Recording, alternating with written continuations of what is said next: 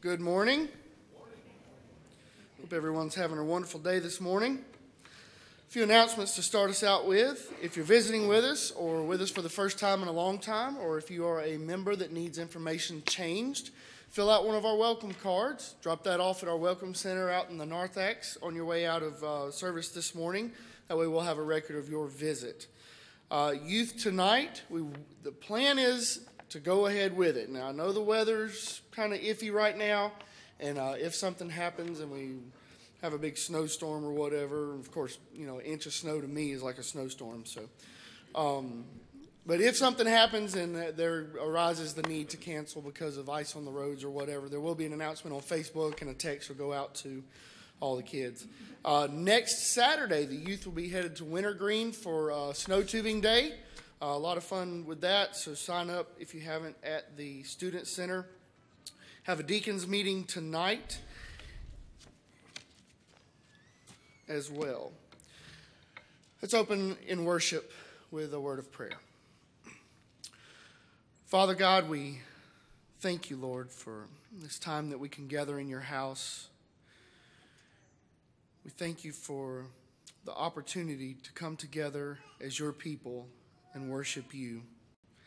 God, I pray that your Spirit would come and indwell the hearts of all of your children this morning and make our worship pleasing to you.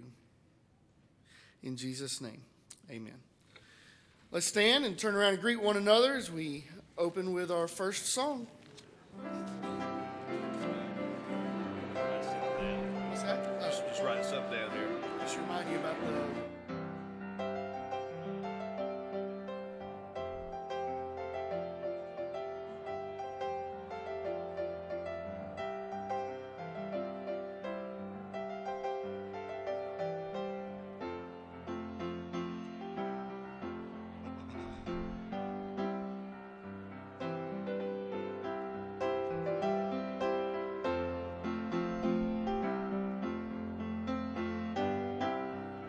All right, let's sing together this morning, everybody, because we believe. We believe in God the Father, and we believe in Christ the Son. We believe in the Holy Spirit. We are the church, and we stand as one. We believe in the Holy Bible, and we believe in the virgin birth. We believe in the resurrection, that Christ one day will return to earth. Holy, holy, holy is our God.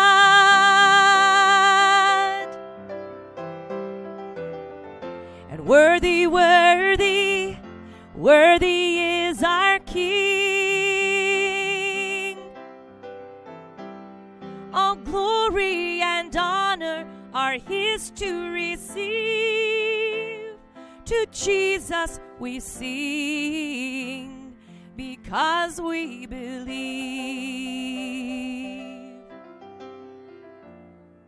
And we believe in the blood of Jesus. And we believe in eternal life. And we believe in the blood that frees us to believe the bride of Christ. Holy, holy, holy is our God.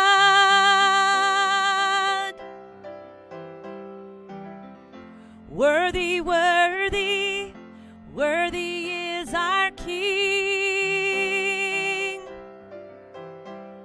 All glory and honor are his to receive. To Jesus we sing, because we believe.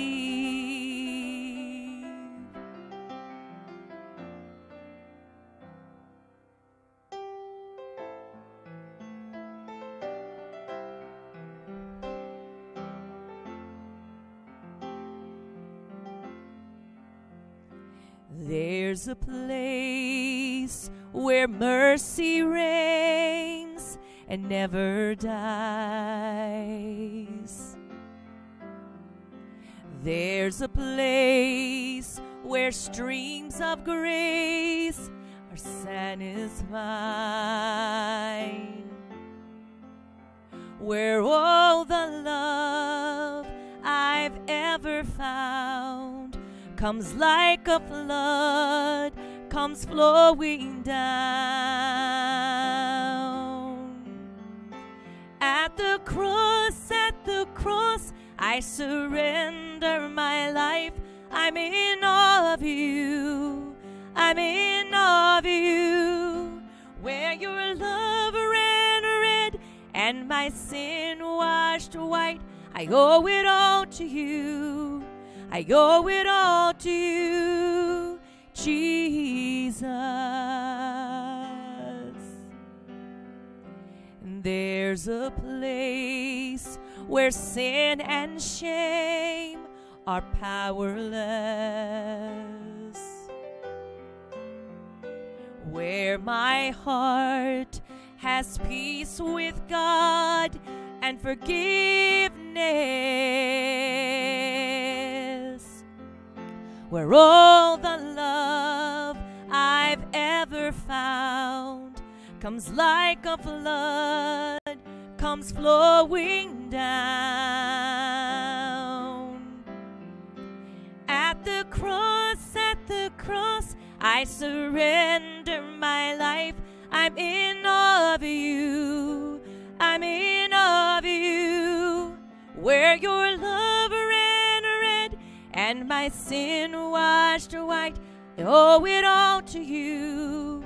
I owe it all to you. Here my hope is found, here on holy ground.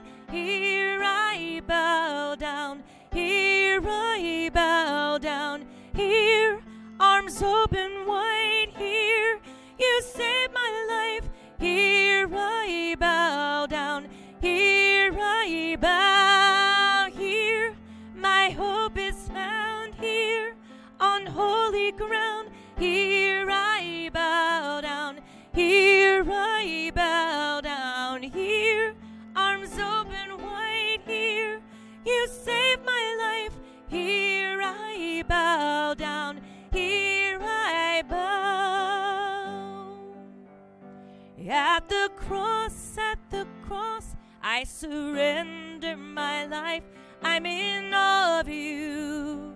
I'm in awe of you. Where your love ran red and my sin washed white, I owe it all to you. I owe it all to you. At the cross, I surrender my life. I'm in awe of you. I'm in awe of you. Where your love ran red and my sin washed white, I owe it all to you. I owe it all to you, Jesus. Jesus.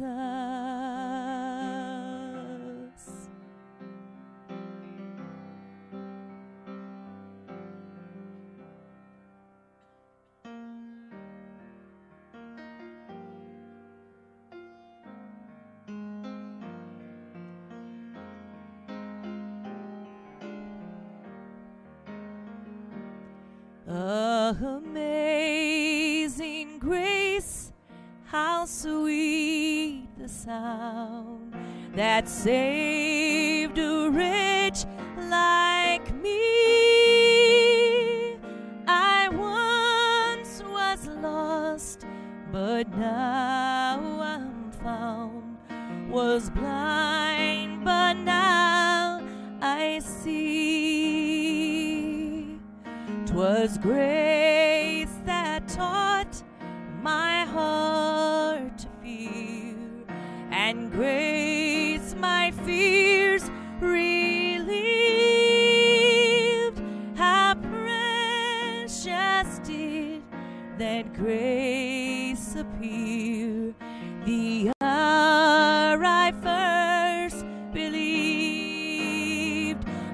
chains are gone, I've been set free. My God, my Savior has ransomed me, and like a flood, His mercy reigns, unending love, amazing grace.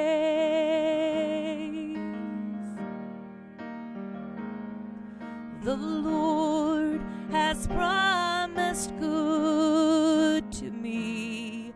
His word my hope secures. He will my shield and portion be, as long as life endures. My chains are gone, I've been set free. My God, my Savior has ransomed me, and like a flood, His mercy reigns, unending love, amazing grace. The earth shall soon dissolve like snow, the sun forbear to shine, but God who called me here below will be forever mine, will be forever mine. You are forever mine.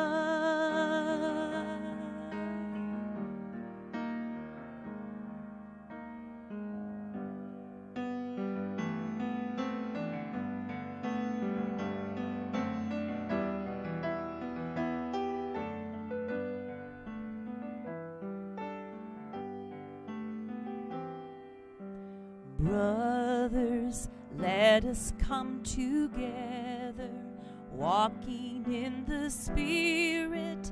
There's much to be done. We will come reaching out of our comforts, and they will know us by our love. Sisters, we were made for kindness. We can pierce the darkness as He shines through us. We will come reaching with a song of healing, and they will know us by our love.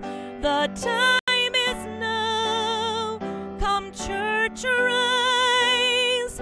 Love with His hands, see with His eyes, bind it around you, let it never leave you, and they will know us by our love.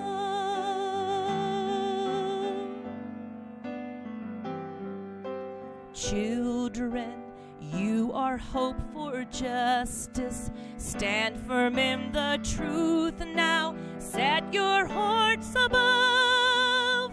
You will be reaching long after we're gone, and they will know you by your love.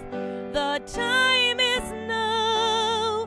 Come, church, arise. Love with your hands, see with His eyes, bind it around you, let it never leave you, and they will know us by our love.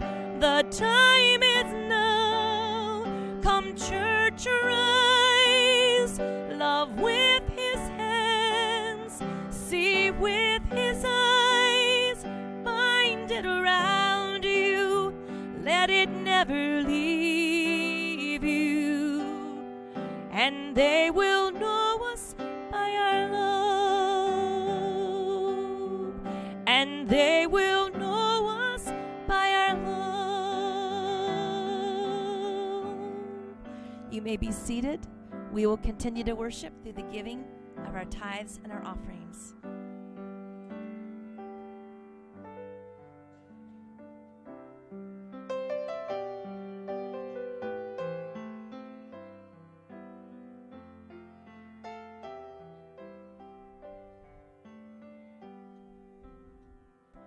I am the vine and you are the branches. Remain in me. I am the vine, you are the branches. Stay here with me. Remain in me. Remain in me. 'Cause apart from me, you can do nothing. So remain in me. 'Cause apart from me, you can do nothing. So remain in me.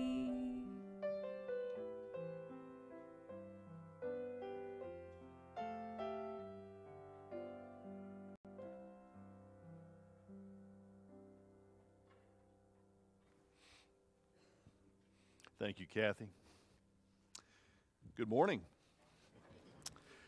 This morning, as we go into our time of prayer meditation, just a few praises as we begin. So often we pray for things, and God blesses and answers our prayers, and we tend to overlook them, and that's understandable at times. But I just want to celebrate a few things.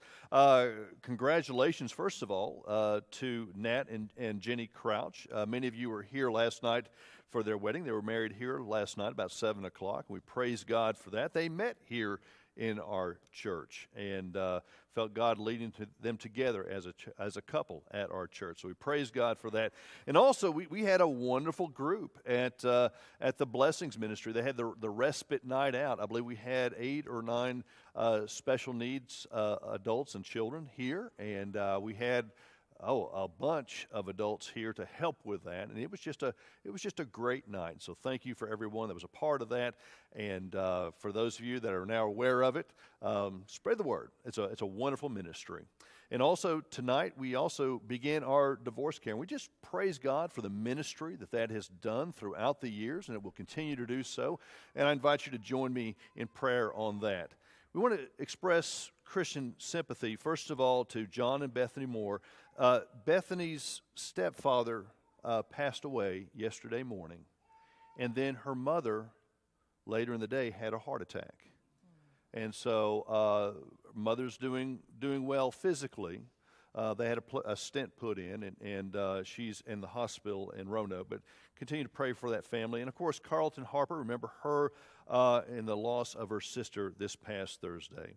Continue to remember in our church people that are dealing with cancer and its treatments. Irma Fretwell, Luleen White, Danny Michaud. Also, people that are in the hospital are also dealing with long-term illnesses or caretakers. Among those, Phyllis Michaud, Martha Earhart, Bethany Davis, Lillian Jacquier, R.W. Andrews, Roland Ellen Carlton for their parents, and Louis Cash. As many of you know, his back surgery was canceled. They were not able to do that this past week, and so continue to lift Louis and Lou Ellen up in prayer. And also, I visited Sean Sweeney this week before he was able to go home. And you know, it's been a long, difficult journey. That's Melvin and Patsy Sweeney's son. Tuesday, be in prayer for he and his family. That's a big milestone day for them. That's when they run tests, come to their conclusions, and decide on treatment from there. Okay? We'll go into a time of meditation, and then I'll lead us in prayer.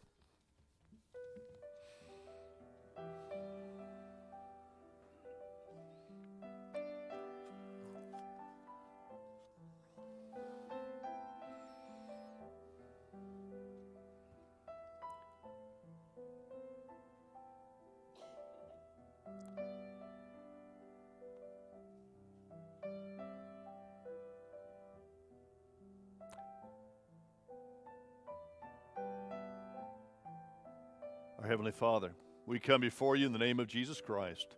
So many things to celebrate here at the church and what you're doing through your kingdom. So many things to lift up to you. So many things to bring before you as you draw us into your will as we enter into prayer with you. Father, we lift up to you those that have had celebrations this week. Some I announced, many, many other victories that I did not. Father, I lift up to you those that are dealing with cancer and have health issues, seeking answers and also working through those answers. Father, I lift up to you the caregivers as well. Father, I lift up to you and request peace. Peace for our people, our church, our community, our nation. Draw us together and focus on you so that they will know that we are Christians by our love. In the name of Jesus Christ, amen. Well, good morning. I'm going to start something new with you here for the next few months. And some of you already are aware of it. I've talked to some of you. We have scripture memory cards out in the narthex, in the visitor center, and also it's on your bulletin. And it's the scripture memory verse that I want you to work on this week. And listen, as a motivation, if you will come to me and say on Sunday or Wednesday that memory verse, ladies and gentlemen, hold on to your hats. You will get a roll of Smarties because of how smart you are. All right? Now, the scripture memory verse, and let's test the pastor here. I am the vine, you are the branches. If you will remain in me and I in you, you will bear much fruit. Apart from me, you can do nothing. John 15:5. And there's several versions, even within the NIV, some words a little bit back and forth. If you come close, you will get your Smarties. All right? And that'll be the verse that we're working on this week. So anytime, after church, today, between Sunday school, say your verse, and you'll get a roll of Smarties. All right, so we'll be working on that. And also, we'll start on another verse next week. Well, I encourage you to open up your Bibles, and we're going to John, the 15th chapter, and I'm just going to look at verse 5. We really don't have time to work on the context of it, but actually the context of it is really narrowed down into that one verse, that John 15:5 that I just shared with you. I am the vine, you are the branches. If a man remain in me and I in him, he will bear much fruit. Apart from me, you can do nothing. Now, that's some of you that are taking experience in God. You recognize that as your first memory verse for the week. My wife has been teaching some of our senior high students on Wednesday nights since back in September. They've got maybe about a month left of that course. And then, of course, Matt Bearclaw, I think, is taking about 15 adults through experiencing God on Wednesday nights. And they'll probably get done, who knows, 2018, 19, sometime in that.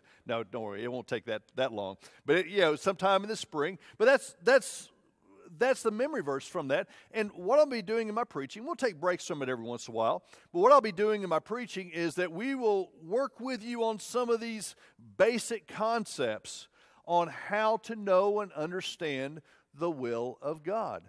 And why am I spending so much time on that? Well, if you are a Christ follower, following Christ, what your mission is to know and understand the will of God.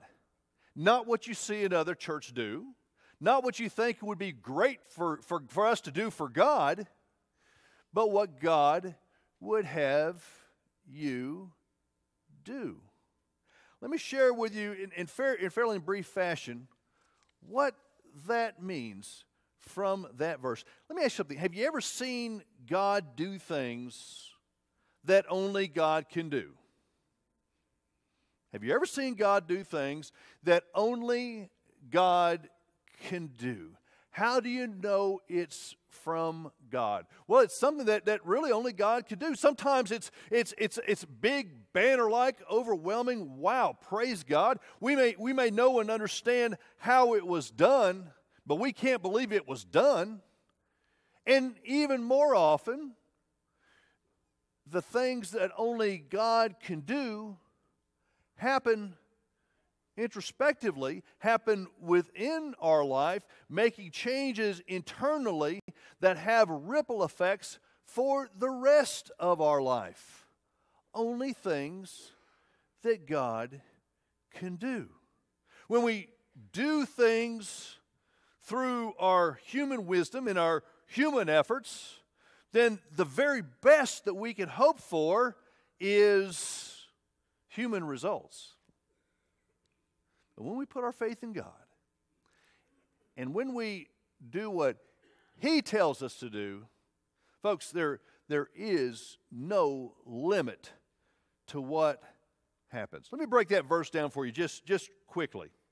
I am the vine, you are the branches. Now, some of you have lived in South Carolina before, and you know what it's like to be around pine trees. Pine trees. Man, pine trees are just, particularly for somebody that was raised in Oklahoma, where, you know, when I think I've shared with you, when I grew up seeing telephone poles, I looked at them and I go, how do they make those things? Because there's no tree that goes that tall and straight in Oklahoma, and there's not.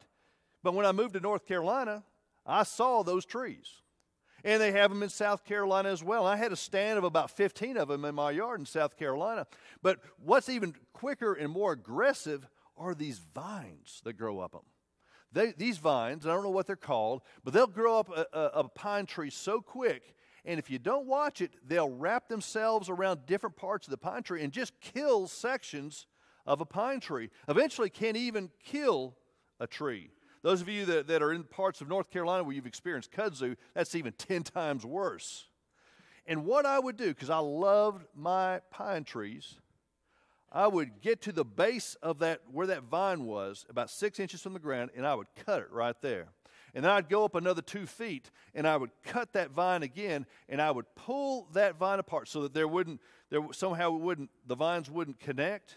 And it wouldn't take long for that vine that was 20, 30, 40 feet wrapped around inside that pine tree to just dry up and die. Because, and you know what it is, it was getting its source, its empowerment from the base of the vine.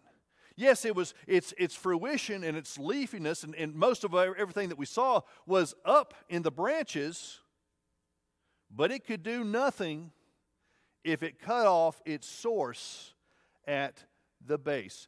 Folks, if we believe what Jesus Christ said, and these words came from Jesus Christ, we realize that our source, our empowerment, our foundation for nutrition comes from the vine. The empowerment comes from there. The fruition happens in the branches. And so, if we are to experience things that only God can do, we must abide in that vine. The relationship, the strength, and the empowerment must come from there. How does that happen? How does a person do that? Well, as we talk about remaining in something, there's a relationship there. In fact, in your walk as a Christian, as you seek to be deepened as a Christ follower, what you must realize is that the relationship is the thing. You and I were created for relationship. You hear that from me practically every week. The reason why is because it's foundational for you to grow as a Christian. You know this. Your best friend will not remain a best friend for long if you don't spend time communicating. I have a friend. He and I, Steve Monfrini, we got into some insane stuff when we were growing up in Texas. And we still communicate with each other on Facebook, but we haven't really hung out for 40 years. And we're just not the same anymore. We don't abide together. We were joined at the hip growing up, but we just have gone separate ways. Think of people that you grew up with, same way. Now, hopefully, your spouse, you are abiding together. You get to know each other. You get to know what each other are thinking even before they say anything. There's a shorthand that you have with that person as you abide together. You were created for a relationship with God. That's probably the 12th time you've heard that from me that today. But listen, as you abide in that relationship, it is God's will that you do that. This is how you recognize, you hear the voice of the shepherd when it speaks. Now, part of the rest of the verse. If a man remains in me and I in him, he will bear much fruit. I talked with you about what it means to remain in me. But what does it mean to produce much fruit? Now, I want to say something up front to you. Because very often, you may be in some Christian traditions that imply or flat out say that the more you do for God, the more obedient you are to God, the more He will love you. You cannot do anything to make God love you more than He loves you right now. Oh, you can disappoint Him. Oh, you can put a wedge in your relationship. But this God who is the author of what love is, you cannot make Him love you any more or less than He does not right now. His love truly is unconditional. So let me just say that right up front. But you were created to produce fruit. Yes. You were created to produce much fruit. And while there are inferences in this passage that talks about how he prunes away things that do not produce fruit, and you go to the end of that passage, and it even talks about burning the unproductive branches. And some people may refer to that as hell. What I'm talking about, what I believe, and you need to understand the circumstances and your foundations for theology on this, is that what it's talking about is that you are not experiencing what you were created to do. Have you ever been given a special spiritual gift or something that you felt that you were really good at and you were separated from it? Were you happy for long with that? No. Frustrated with that. And so it is, if you are created, and you are created to bear much fruit, and you are separated from that by your own drifting, by the way, you are in a place of frustration. This is why your spirituality, your spiritual life is frustrating for you, because you were created to produce fruit, and you're not remaining in the vine. Therefore, you are falling short of what down in the core of your being you know you should be. But what does that fruit look like? Well, most of you have heard the fruits of the Spirit, Galatians 5:22 through 23. Let me just read that to you very, very briefly. But the fruit of the Spirit is love, joy, peace, patience, kindness, goodness, faith, gentleness, self-control. Against such things there is no law. Now I can tell you, there are books written on these two verses. There are sermon series. You can buy T-shirts. You can buy banners and posters having these verses. It's a big deal. It's inspirational. It's what God calls us to be. It's in a very broad sense, even though there's more details to it than that. In a very broad sense, this is part of what the fruit that God wants us to produce has these hallmarks, these character traits. And let me tell you something. If we abide in the branches of the vine, and we are the branches, and we get our empowerment from God, and this is the fruit that we are to experience, what you are looking at in Galatians 5:22 through 23, you are looking at, in a broad sense, the very character of God himself. That's a powerful statement. And this is who and what God wants you to be in broad terms. Now, the specifics, how that fleshes itself out, well, guess what? You can't memorize a verse to find that out. You know what you got to do? You got to abide. You got to abide.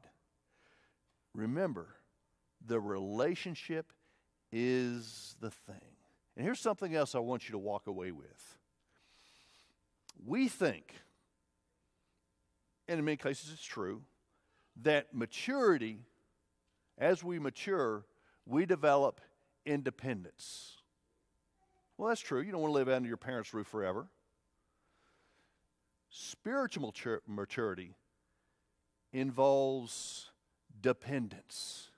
The more spiritually mature you become, the more dependent you become to the Father. Final part of the verse. Apart from me, you can do nothing. Apart from me, you can do nothing. Why are so many of our hard efforts and even our what start off as good intentions come to naught or even go the other way on us and reverse on us? Well, so often it's because we do what we think needs to be done for the Lord without saying and listening and abiding in Him and being obedient to Him. And sometimes we even get the snapshot of the vision, and then we run off, and when we get into trouble, then we ask God to bail us out. Folks, abiding does not mean you pull it apart and come back together and pull it apart and come back together. Abiding means abide. You separate that. You go off on your own. You seek to become spiritually independent. And you will find that you have no empowerment. And even worse, you find yourself into a ends justify the means mentality and approach to serving God. And it doesn't take long. And folks, I've seen this and experienced this many, many times. It doesn't take long for you to find yourself saying and doing things that you would never say, never do when you first understood the vision and direction for where God was directing you. But you broke apart, you broke the abiding, you went off on your own. And folks, that's where we fall into error in something that even started with the best of intentions. Apart from me, you can do nothing. Where are you in that abiding relationship? Is there some brokenness that needs to come about so that you can come together again? Is there a sin that you need to confess between you and the Lord? Or maybe you haven't even started in that relationship yet. Perhaps you've not yet accepted Jesus Christ as your Lord and Savior. What is God saying to you this morning? You are not here by accident.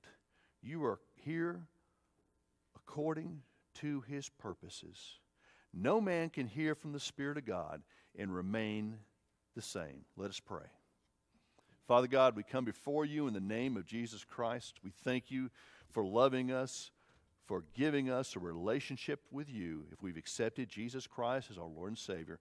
But Father, you are constantly in the process of making us and remaking us, drawing us deeper into an abiding relationship with you so that we might produce more fruit to your glory.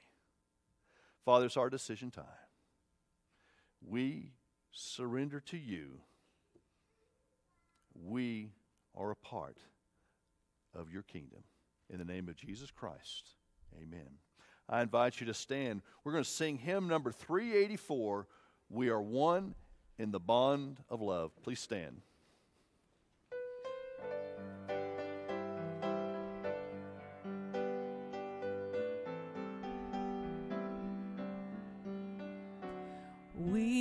are one in the bond of love. We are one in the bond of love. Our spirit with the Spirit of God, we are one in the bond of love. Let us sing now, everyone. Let us feel His love begun. Let us join our hands. The world will know we are one in the bond of love. Thank you so much for coming to worship today at Memorial Baptist Church. Man, I encourage you, if you're not a part of a Sunday school class, start today. We have some great Bible teaching classes for all ages. In fact, for many of you, we have several options. I encourage you to be a part of that. God bless you for coming here this morning. Let's close in prayer. Our Heavenly Father, we have come together in the name of Jesus Christ. Father, we go out as a people reflecting the love, the joy of Jesus Christ. Father, show us what it means to abide in you so that we might encourage others to do likewise. We love you. In the name of Jesus Christ, amen.